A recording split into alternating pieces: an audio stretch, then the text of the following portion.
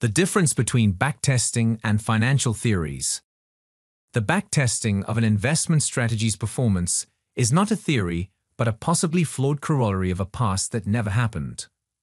The researchers never used that strategy for the period under analysis and must make assumptions about several micro and macroeconomic factors to make sense of the data. Such unrealistic simulations cannot explain the causal mechanism that would allow you to acquire an edge over other investors and extract profits. We need a theory to predict the future. We need a testable explanation of existing evidence and anomalies in terms of causality, not only of how X implies Y, but also how the absence of X implies the absence of Y. Investors who want to achieve superior returns should concentrate on building theories, not researching datasets. Machine learning algorithms trained on historical data cannot predict the future because the future is full of unprecedented black swans. Machine learning's real power lies in building and testing causality theories that can not only predict such events, but also profit from them. Backtests are not research tools, as commonly believed. They can only provide evidence that a strategy is a false positive and can never prove a true positive. Only theories, not historical testing, can support true positives. Therefore, you should never develop a strategy using backtesting alone, as that might lead to catastrophic outcomes with huge unrecoverable losses. To discover new financial theories, the first step is applying quantitative research tools to identify the variables involved in a complex phenomenon. These variables, or factors, as we call them in this course, are the key components of any modern investment strategy. But such tools can help you discover and identify these factors. They cannot tell you the exact correlation between them.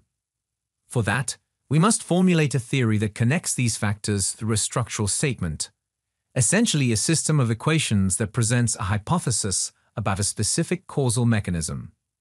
The theory further leads to a wide range of testable implications, predicting out-of-sample events and explaining both positives and negatives. Machine learning plays the dual role of identifying the variables and formulating fact-based hypotheses for testing.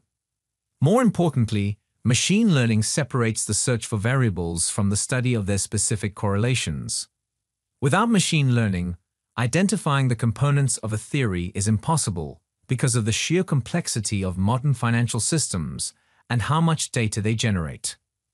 Once you have tested and implemented a theory, the theory and not the machine learning algorithm makes the predictions. So the portfolio construction and rebalancing decisions are not based on past datasets, but on specific causal correlations discovered. This course lays the groundwork for building financial theories using machine learning technology. It allows asset managers, fintech professionals, and private investors to understand the most important factors in finance on which they can build any modern financial theory. These are the factors that researchers have discovered and studied after computers and data analysis tools became widely accessible. We have tested each factor for validity against 5 criteria from the latest academic literature on factor-based investing.